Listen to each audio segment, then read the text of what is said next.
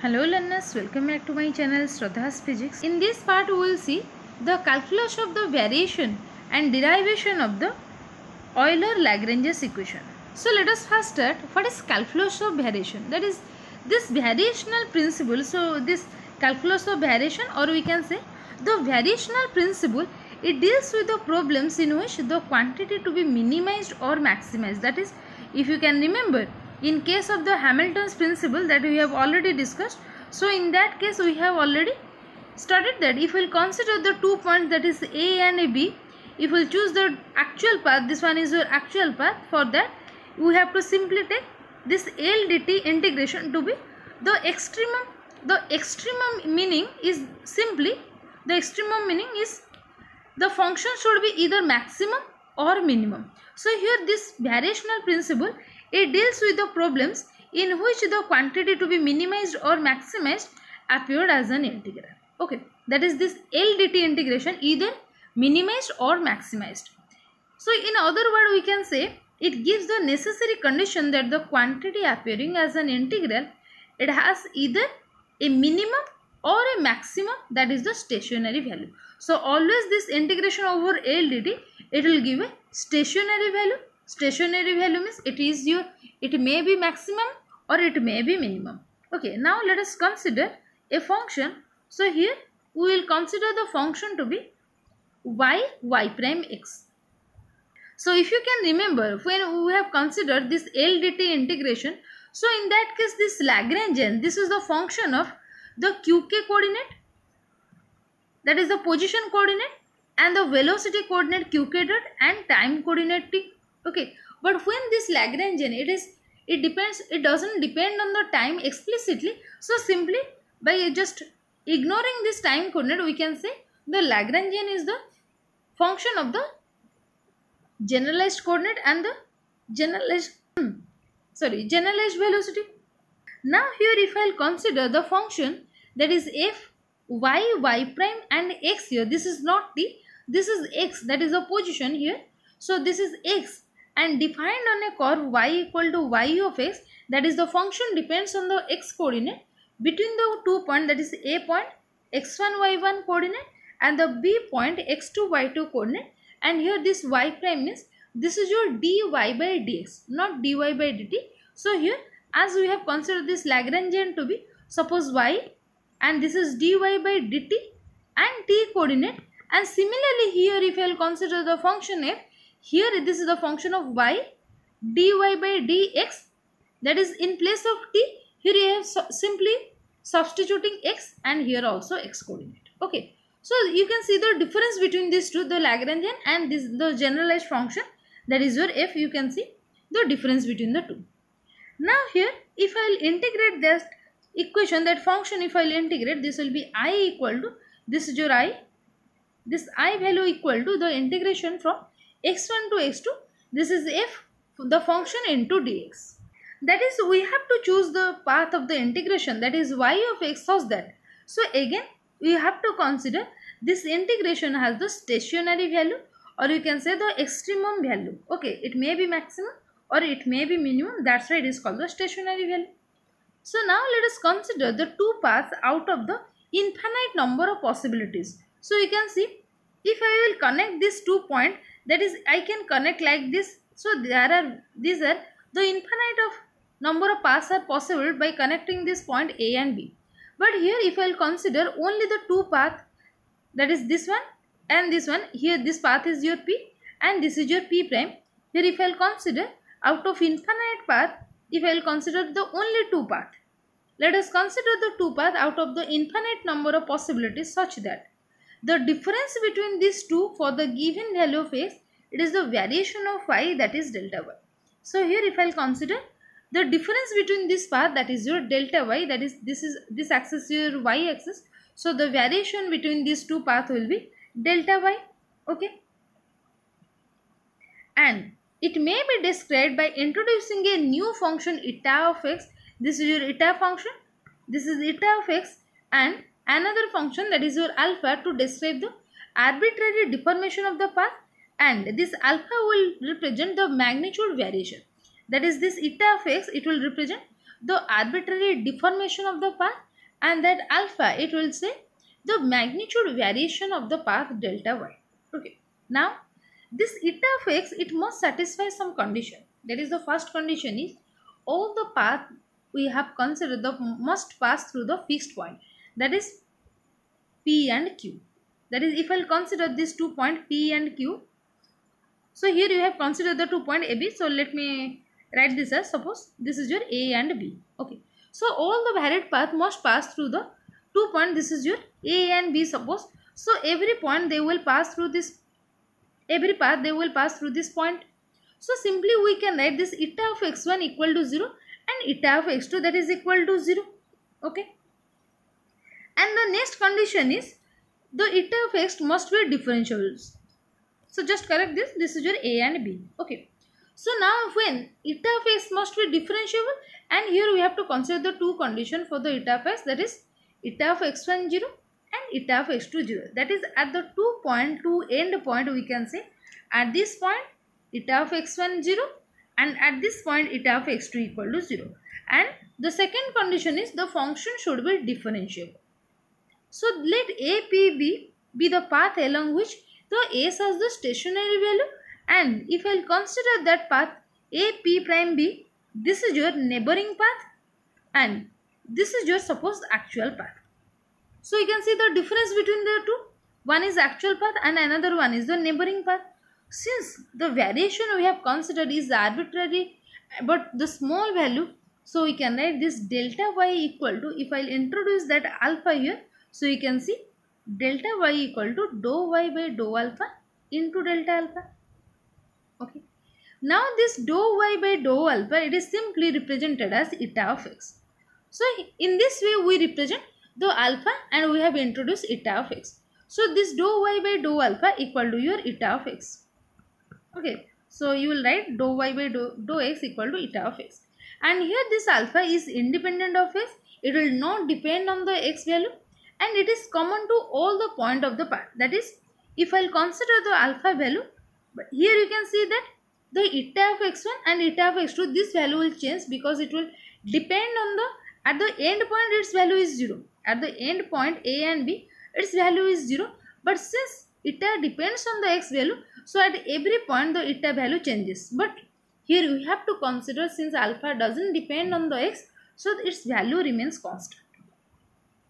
Now you can see here. So in this part we can see delta y1 and delta y2, that is the change in displacement at the 2 point A and B. This is the 2 point A and B. So these are the two paths, one is actual and another one is your neighboring path.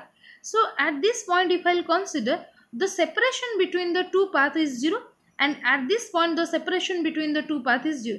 That is, along this path is your y coordinate. This is your along y axis. So at this point you can see they are connected by the at the point A, and at this point they will join at that point B. So at that point del y1 and delta y2 equal to 0.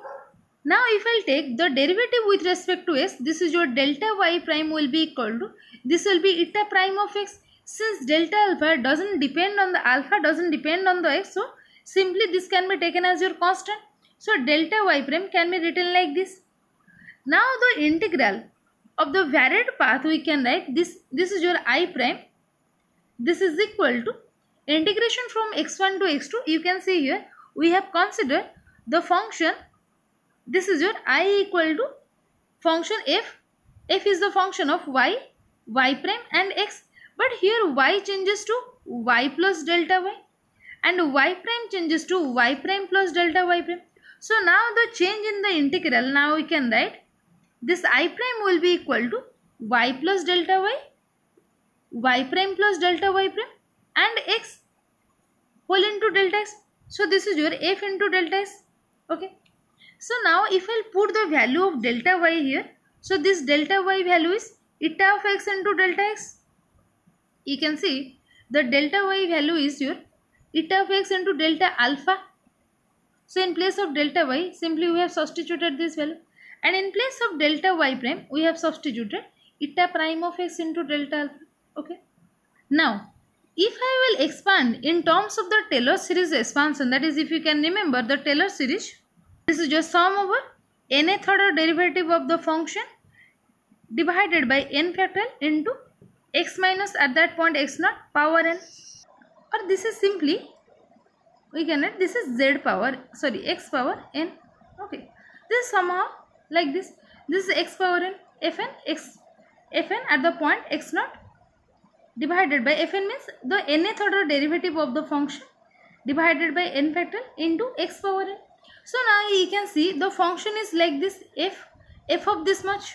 Now if I write and just put the Taylor series expansion, and now this will becomes this I prime will be equal to the integration from x1 to x2, the expansion, the Taylor series expansion for the function, you can write the first function plus the derivative of this function with respect to y eta into delta alpha plus delta f divided by delta y prime into eta prime delta alpha into dx. Okay, so now after expanding this function, and if I'll take the changes in between the two paths, that is if I'll calculate delta I, that is the difference between the two integral I prime minus I, then this will be equal to, if you can see the I value, if you can remember, this is equal to integration over x1 to x2 f y prime of y prime x into dx. Simply, that is simply if I will write this is your I prime value, so if I write minus the integration over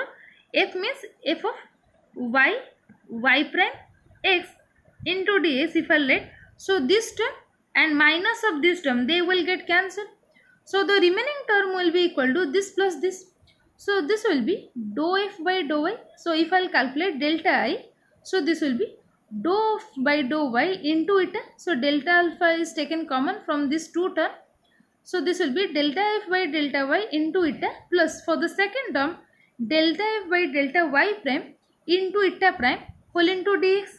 Okay, now if I will write for this expression, that is delta f by delta y prime into eta prime into dx, now if I will put the u into v, that is integration by part, if I will do, so this is your u, this is your u, if I will do v into dx, that is v dx integration, so this will be simply this eta prime is your d eta by dx, so dx get cancelled, so d eta prime will integration will give, so this is your eta.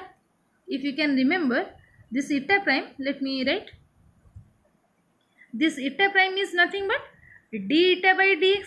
Okay, so this is your u part, so u part is written here, you have to write u integration v dx, so v is your d eta by dx, so here the present is eta prime into dx, so d eta by dx into dx, so this dx get cancelled, so only you have to integrate d eta, so integration over d eta will give you eta, so this will be eta, and integrate you have to x1 to x2 you have to integrate minus. So next the second part will be integration over dou u by dou x into integration v dx whole into dx. This is our rule for the uv dx integration. When you do the two different function integration, so you have to calculate like this. Now the integration over d by dx of this function, that is u dou f by dou y prime, okay, into the integration over v dx, integration over v dx will give you eta and again the dx, because here also you have to take the integration v dx, the value is eta, and again if you will do the integration v dx, again you will get eta. So I think you can calculate by yourself. So after calculating this, that is just substituting uv, that is integration by parts, now this will be, you know, at the end point we have already, I have already told you that eta of x1 at the point A as well as at the point B, this eta of x1 and eta of x2 value equal to 0. Now if I substitute that value in this equation, that is upper limit minus lower limit, this term goes to 0. Okay, now this will be minus of this term. Okay, so if I will substitute this value in this expression, that is delta I, so this will be, you can see this is your first term dou f by dou y into eta, and for this term we are substituting this value, so taking d alpha term common, so this is d alpha term is present, so taking d alpha term common, integration from x1 to x2, so dou f by dou y, this term is here,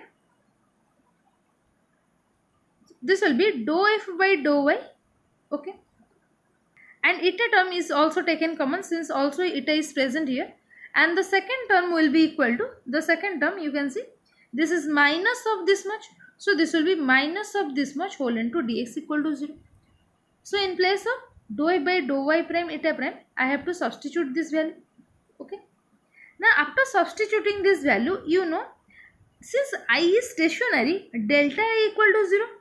If I will consider this integral I equal to stationary, this I equal to integration over f dx, and it has the value stationary, it is extremum.